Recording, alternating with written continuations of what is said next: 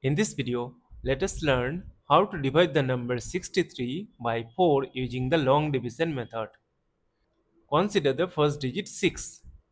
We know that 4 times 1 is 4. Subtract, we get 2. Now 2 is less than 4. That is why we will bring down this number 3 here. Now 4 times 5 is 20. Subtract, we get 3.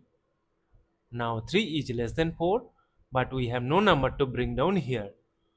So in this case we will borrow 1 0, and for that we need to put a decimal here. We know that 4 times 7 is 28. Subtract, we get 2. Again 2 is less than 4, so we will again borrow 1 0. And we know that 4 times 5 is 20. Subtract, we get 0. As we have got the number 0, so we will stop.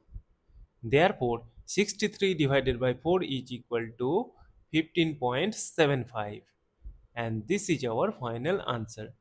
Thank you for watching. Please like, share and comment on the video. Also do subscribe the channel.